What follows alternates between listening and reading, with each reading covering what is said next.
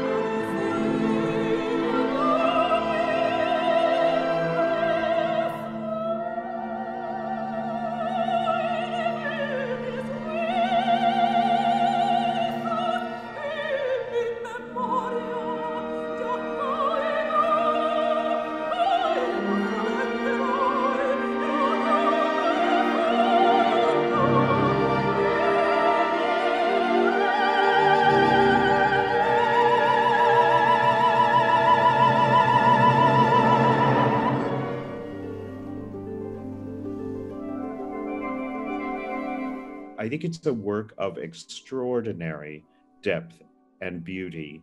That is the most relevant thing that a work can be. That means that this is work that's relevant forever. And for me, that really symbolizes Daniel. He was a person who, on the surface of the water, let's say, was very, very genial and sweet and kind and such a ray of light. But underneath all of that was this complexity and depth, and that will always be Daniel in my memory.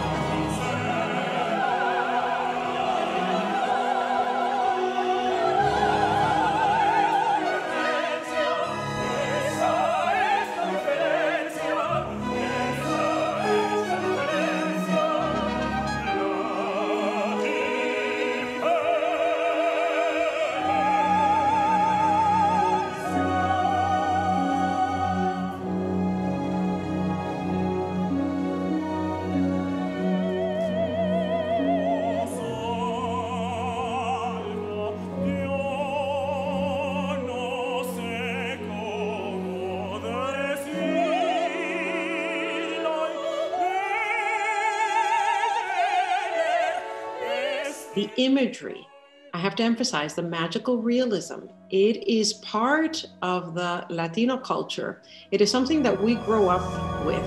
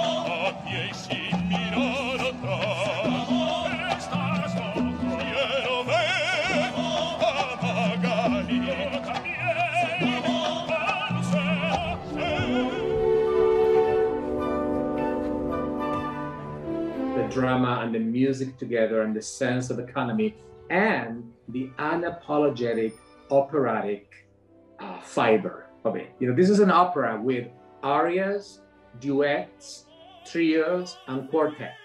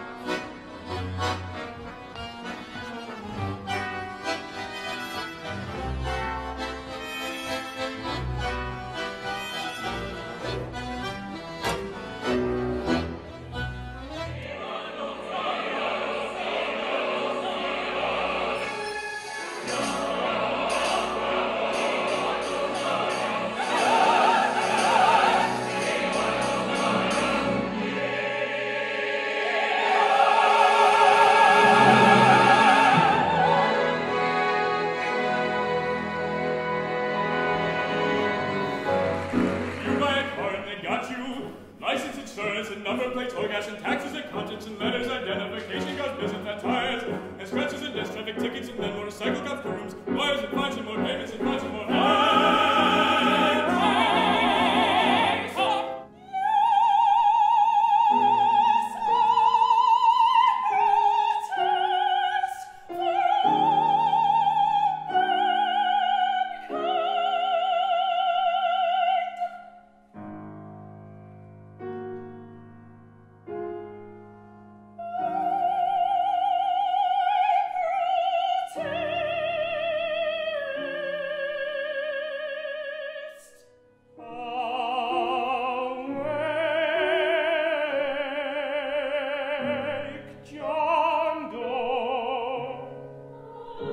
He's John Doe. He's John. It's obvious that he's No, John it Doe. says there's no time to lose. You are the hope of the world. All of this. Awake, awake. Yeah, that's him. That's his own voice talking to all of us.